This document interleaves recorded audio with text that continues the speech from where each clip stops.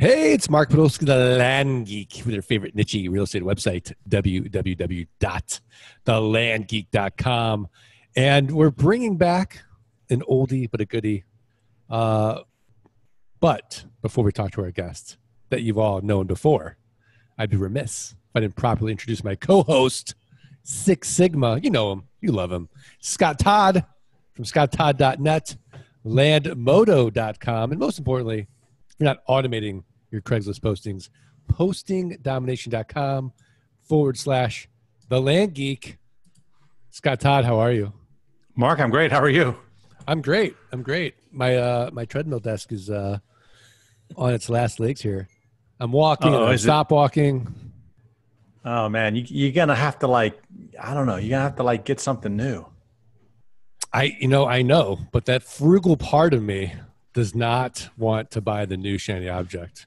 But I don't want you to trip, man. I don't want you to trip while you're on a podcast. That'd be terrible. No, I know. And then there's another part of me who's like, well, I can't trip on a podcast. You might as well go out and get a new treadmill. It's a business expense, I think. It definitely would be. Yeah. I hope it would be. I mean, of course. And it's good for me to walk and talk. Yeah. But let's talk to our guest because Lane Kawaoka. Hello, Lane. Aloha, Mark. Aloha. From simplepassivecashflow.com is back. And he's doing something a little bit differently. So for those of you that don't know Lane, he is a young guy. And in 2009, he was able to start investing in real estate and discover the difference between cash flow investing and appreciation investing. And he moved his portfolio into 11 single-family rentals in Birmingham, Atlanta, Indianapolis, Pennsylvania. Today he's focused on Class C and B multifamily apartment investing because of the nation's demand for affordable housing. And he's also got a great podcast, which had yours truly on. So, Lane, how are you? Hey, what's up, Mark? It's morning time here in Hawaii. I just moved over here. Oh, nice. I'm going to be there in a few weeks for my 20th wedding anniversary. I'm very excited to go to Kauai. All right. Well, let me know if you come to Honolulu. I will. Oh, I think you should come to Kauai and just say hi. My wife would be so impressed.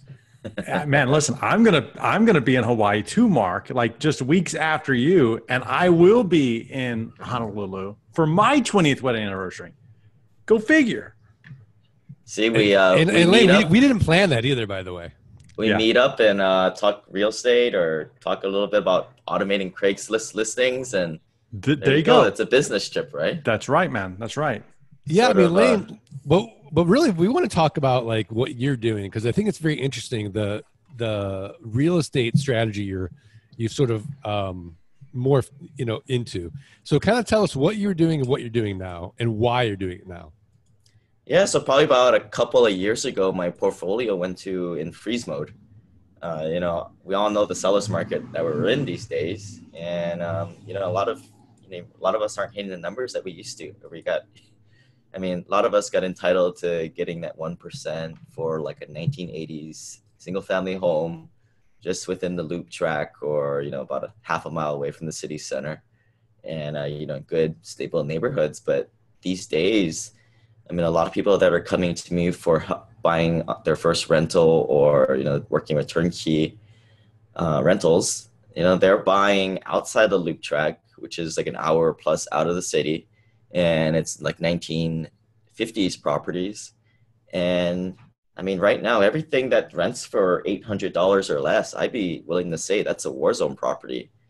You've got about a 10% chance that you found a diamond in a rough. And a lot of people, if you're finding it on a website or you're not flying down to Detroit, Memphis, Birmingham, Indianapolis, all these cash flow markets, you're just getting the junk that's getting sent out to the out-of-state investors or the people that they know who are sort of the suckers or quote unquote the Californians.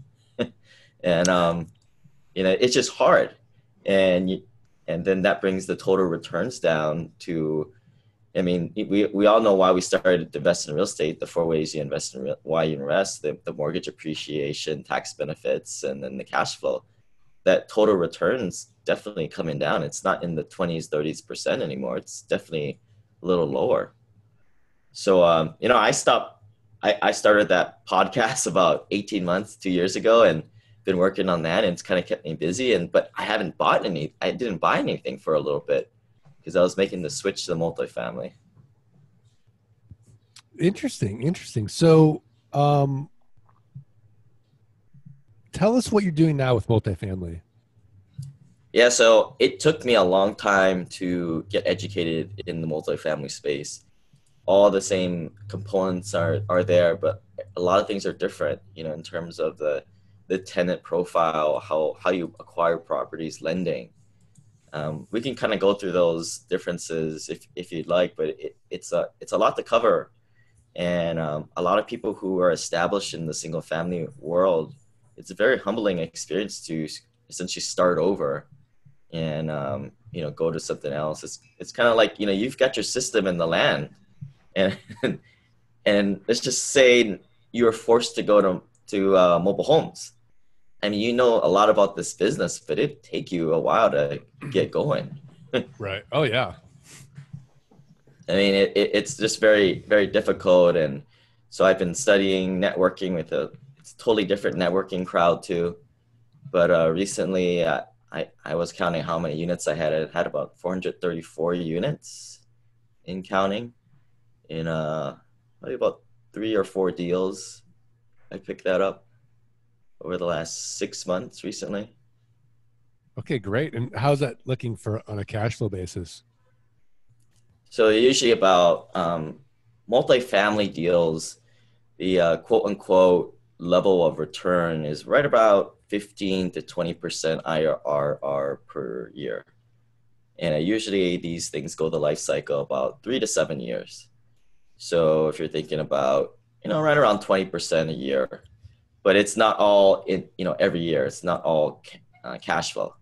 Right. A lot of these properties, you can go after slightly properties with a slight problem. So the reason I went to multifamily is you can get non-recourse lending, and these non-recourse loans from Fannie or Freddie go to properties that are stabilized. So that is 85% and up. So these are properties that are cash flowing and performing. The businesses are performing.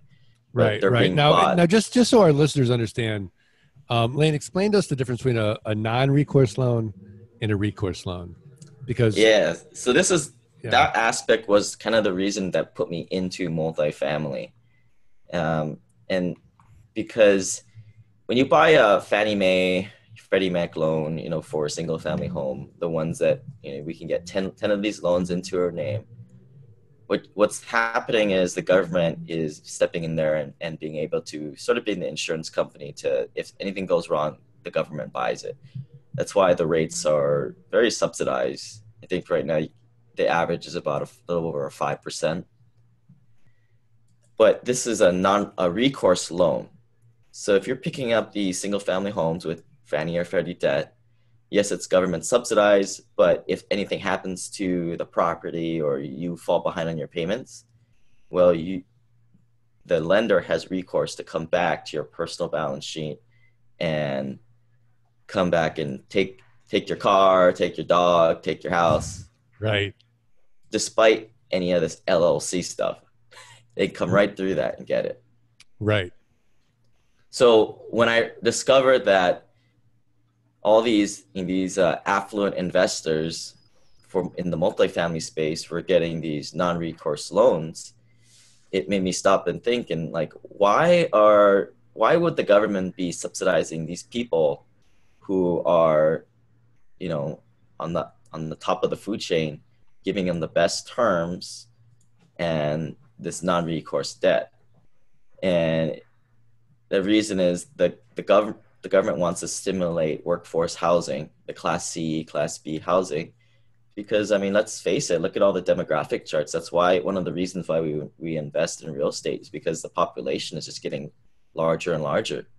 I mean, we're not like Japan. I mean, our population is growing because we have so much immigration. So the writing's on the wall, and that's, if you're into real estate and you're into the fact that the population is going up, multifamily or just anything in real estate. I mean, real estate's not going to be going anywhere. So when I discovered that these very favorable loans are going to multifamily, and the government was severely subsidizing these loans, I mean, it just made so much sense to go into this space and take advantage of that. I love it. Scott Todd, what are your thoughts? So are you looking at? I mean, like you said that you had 400 plus doors. Are they Class C? Are they Class B? Like what's the breakdown of it? And can you explain that for the listeners? Like what's the difference between the classes? Right. So there is, just like single family, there's Class A, B, and C. A is obviously the white collar, nice places to live. B is the blue and white collar mix. I'd say in this day and age, that's kind of the upper middle class, it seems like. And then the Class C is your working class folks. A lot of people, a lot of these markets, these are the single mom working from home with a couple kids. You can have some Section 8 in here. And of course, there's Class D, which I would probably categorize as war zone properties, where you've probably got to go have a gun to go collect your rent. So there's all kinds of multifamily investors. The type I am and the crowd that I'm in is picking up the C class to B minus property in a better area, because you can't do anything about the location. So you can improve a property a half a class to a full class by adding amenities, anywhere from $3,000 to $7,000 of rehab per unit. So, adding backsplashes to, that's kind of the high end rehab. But changing out countertops, cabinets, changing the appliances to not stainless steel, but the black basic appliances, but new ones. Getting away from that, I don't know how to explain that white one that we all had in college, and those college cabinets, I call them. So like when you're going in there, you're actually putting in additional capital too to refurbish these apartments, right? Right. Because the business plan from a macro sense is you're taking a property that's working as a Class C or Class B or whatever it's at, but you're trying to take it up a step. You're trying to increase that revenue, because on the ground level, you're trying to get that tenant who's currently paying maybe $550 or $650 to be paying maybe $50, $100 more. You're trying to get that 5 to 15% increase in rent, which sounds a little bit of, hey, some of these people are going to move out. But the whole idea is you improve these communities, because a lot of these communities are, in the 500 zone. There's a lot of crime. There's no sense of community. There's no barbecues. There's no amenities. There's no, playgrounds. So you try and create that as best you can with, property management. That's, Johnny on the spot with things, and you're just trying to create a better place for people to live.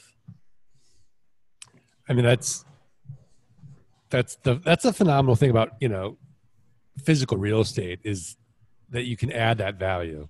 Right now, in land investing, we can make improvements to it, but it's not kind of the same type of impact. Would you agree, Scott?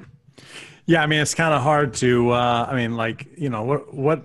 What can we add value in? I mean, there's little things that we can do to add value. Things like maybe a survey or something else. But it's crazy, Mark, because I feel like if I were to invest some money into the improvement of the land, I'm not going to get the same return back that I would get just by buying the land individually, right? Whereas like with multifamily or even, I guess, a house, if I put in money to make an improvement, I can take it up a class. And when I do that, then man, I'm going to have a kind of a higher cap rate that I'm going to recoup kind of my numbers very quickly, right? Like I'll get like a 10x multiplier on my capital. Whereas with us, I mean, if I spend, $700 on a survey, well, how much am I going to, I can't mark up the land $7,000 now for that one piece.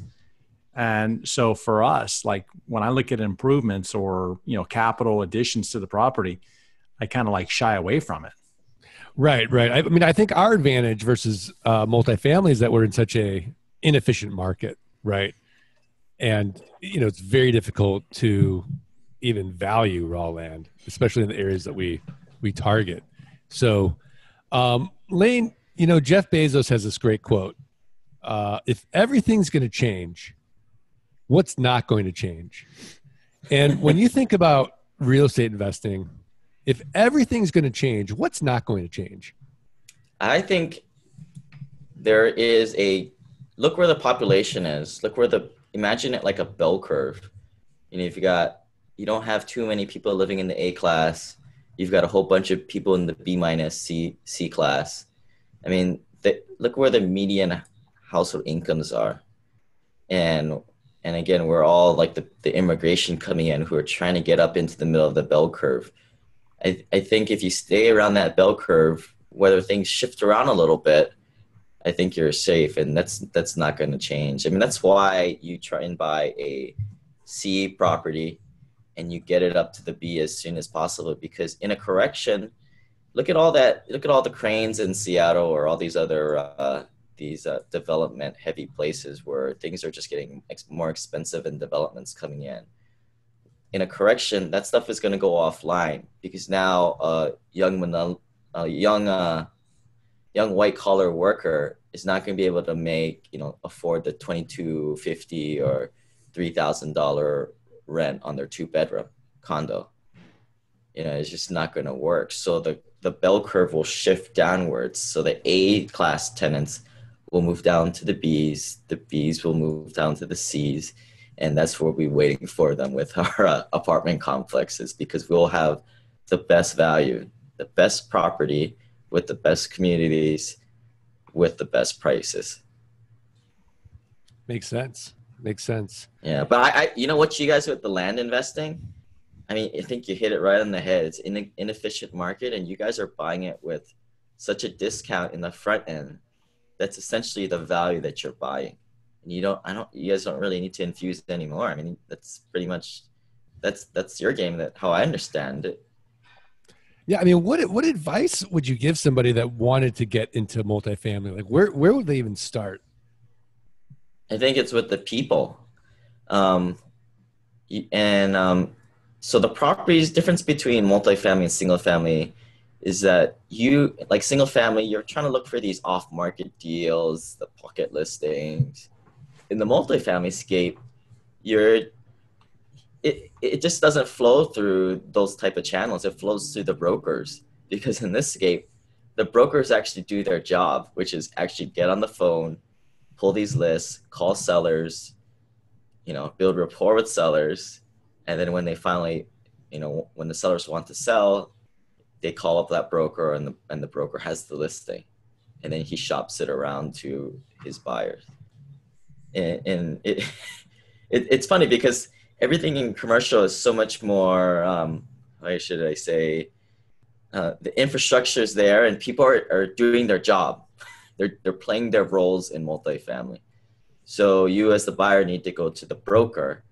But if you've only bought a few single family homes, you've never closed on one of these properties that are 1, 2 to 5 million, what is your ability to close? Right. Let alone ability to fund the deal and experience. All right, great. So what sucks about multifamily? It's an unfair game, because exactly for what I just mentioned, if you don't have a deal, haven't done a deal before, then you can't get a deal. But if you've done a deal, then it's easy. And you hear it a lot on these podcasts, and it's so true that getting your first deal is the hardest. And to get that broker to give you a deal that makes sense, because 99% of the stuff out there that are just kind of sucker deals, you'll get the broker to just send it to you because they figure that you're just another either institutional buyer or unsophisticated buyer. I mean, a lot of the stuff that I underwrite that the numbers usually work out where they want 6.5 and I'm underwriting the deal for like 5 or less. I mean, the numbers aren't making any sense there. So I don't know who's buying this stuff. Well, I mean, I Yeah. think, I think that, look, I think there's suckers that are, like uneducated and ready to go. And, they just want to jump on the bandwagon and go. Right. I mean, I think there's a distinction between multifamily investors. So I'm operating in the 60 and over space. Obviously we all know about, when you go above 60 units, you get that economy of scale to be able to put a property manager in there full time. But sort of the reason why in that less than 60 unit scape, you've got all the unsophisticated real estate investors in there. These are the guys who have been in the game for 5 to 30 years. And, I mean, the guys who have been in the game for 30 years, I mean, there's a reason why they're still doing it, because they're not very sophisticated. And these are the guys who buy a fourplex and they never cash out or never re-leverage it into the next asset.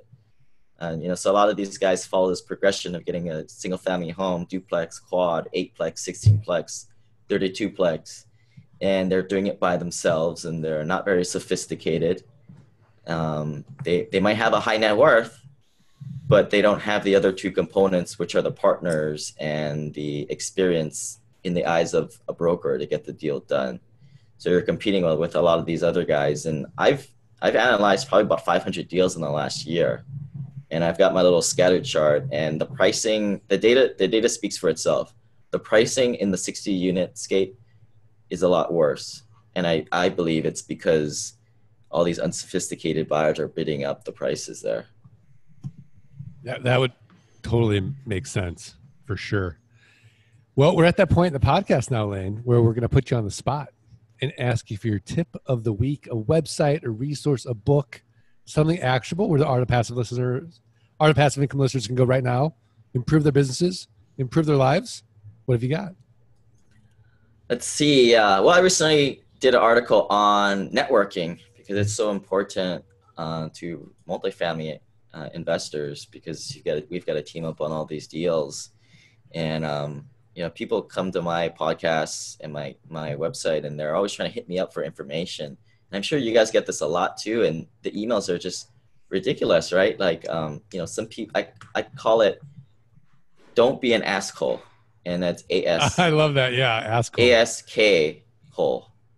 Obviously not being too blunt and saying the other, but the saying is, don't be that guy who keeps coming and asking all of these questions. Who are you using for your turnkey provider? Who's your insurance guy? Who's your CPA guy? Should I buy this? What do you think about this? Can you check my underwriting? This person comes from that taker mentality, and you can tell usually that these people with the taker mentalities as opposed to the giving mentality, usually people don't go very far, nor do they take action. It seems like it's always a scarcity mindset that they're coming from. So always try to look to add value first. And then the way I see it is, you find people who are in the position to help you, obviously why you're going to them in the first place, and just give value off the bat. And you might give value to about 10 of them, and only 1 or 2 might respond. But you're going to get a lot farther doing that than kind of being an asshole and just keep asking question after question, or just keep taking and taking and taking. I mean, and then you ask, like, well, okay, how can I add value? The number one mistake is saying, hey, Mark, like, I love what you do. I don't want to get into land. Like, how can I help you out? And you probably are like, I've already spent too much time on this, dude, like, you need to figure out how to help me. Don't ask me what to do. I'm busy enough as it is. I've got all this stuff flying around. Well, I mean, you're a little bit more passive. You got the systems, Mark, but I mean, time is important, and you don't have time to think of what somebody can do for you.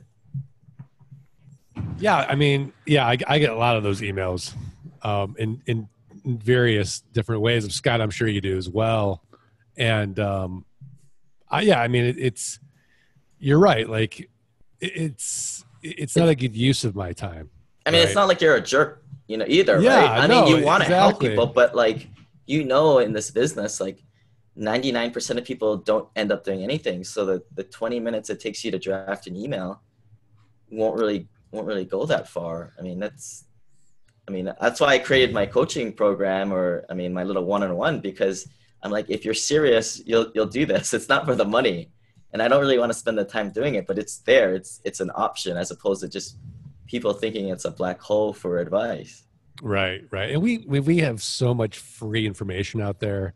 There's so much information. Like if they want that information, they can get it. They don't need to go directly to me.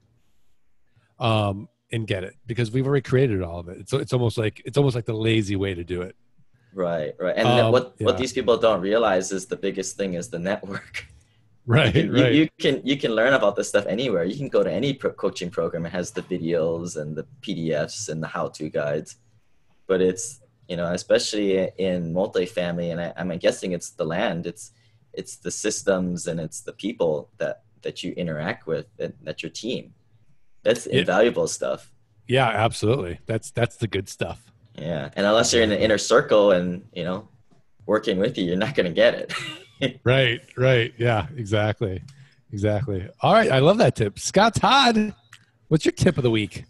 Mark, my tip is actually it's an iPhone app that I wouldn't have ever caught my mind or even figured out how to use this for business, but I started seeing people on Facebook actually using this like for fun. And I'm like, that's a great idea. So the app is Boomerang for Instagram. Okay. So you may not have an Instagram account. It's okay. You may not use Instagram. It's okay. Boomerang for Instagram.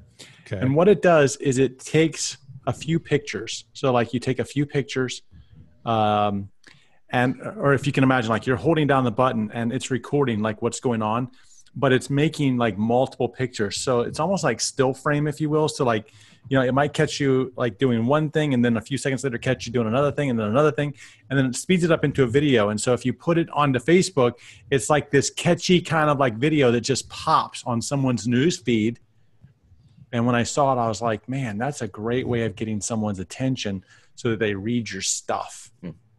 Very cool. So, shoot a burst of photos and create captivating mini videos. It's pretty cool. Find something that's moving and hold still while you're shooting. That is cool. Ready to create your own. Get started. All right. I'll let Boomerang have access to the camera.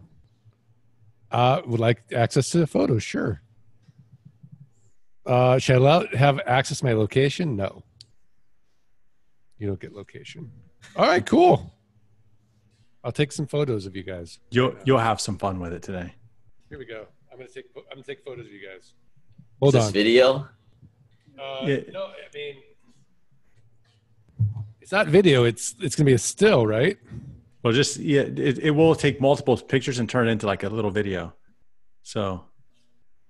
All right. So see. All right. Cool. So now, that's cool. Awesome. All right. So I love that tip. Boomerang from Instagram. My tip of the week is learn more about Lane Kawaoka at simplepassivecashflow.com. Simplepassivecashflow.com. Check out the podcast. Learn more about the very exciting, sophisticated, cool, high IRR return world of multifamily investing at simplepassivecashflow.com. Lane Kawaoka, any final words of advice? No, get out there and get some. And if you guys need anything, just shoot me an email, and maybe we can work with each other. I think it's a weird landscape these days. Fundraising is high. There's a lot of funds out there looking for yield, and the deals are very scarce. So I'm looking for deals all the time. If you got a deal and you find it, and I'll analyze it for you, and if it works, I can bring my investors and we can team up, and that's how this game is played. I love it, and I love playing the game. It's all about the game. Scott Todd, are we good? We're good, Mark. All right. Well, I want to thank all the listeners. Just remind them today's podcast is sponsored by geekpay.io. It is the only automated financial CRM in the world, a set it and forget it system. No longer do you have to deal with borrowers. Hey, what's my current balance? It automates notifications, automates payment via ACH. It backs up payments with credit card. It's amazing. And you get your first note for free to check it out. Go to geekpay.io and get involved with that today. I also remind the listeners, the only way we're going to get the quality of guests like Lane Kawaoka from simplepassivecashflow.com is if you do us 3 little favors. You got to subscribe, you got to rate, you got to review the podcast. Send us a screenshot of your review to support@thelanegeek.com. We're going to send you for free the $97 passive income launch kit. Go out there, take action, and let freedom ring. Thanks, everybody.